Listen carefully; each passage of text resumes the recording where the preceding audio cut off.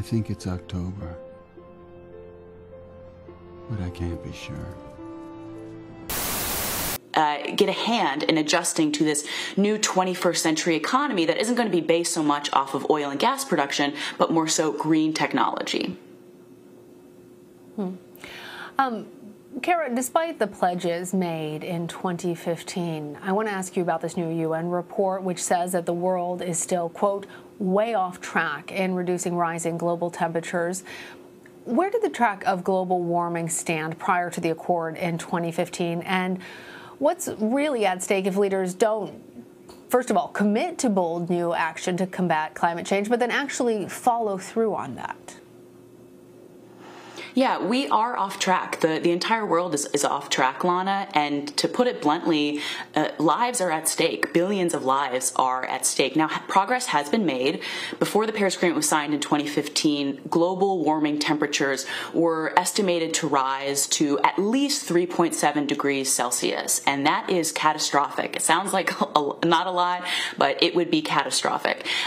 Since the Paris Agreement, the projections show that we're looking at around 2.9 degrees increase by the end of the century. When you factor in the goals that are on the table, it lowers it down to 2.4. So again, progress is being made, but 2.4 is nowhere near 1.5. And that is really the level, the ceiling that scientists believe we need to hit in order to avoid climate catastrophe. And again, what is at risk? The difference between just 1.5 and 2 degrees Celsius. If global temperatures are kept to that 1.5 degree warming, that would still mean that 700 million people every year are at risk of severe heat, and heat is one of the leading killers in the world. If you look at 2 degrees Celsius, just a half degree more, that would mean that 2 billion people are at risk of extreme heat. So just that small fluctuation means a lot for people's well-being. And also, this is really important, Lana, it's not just weather.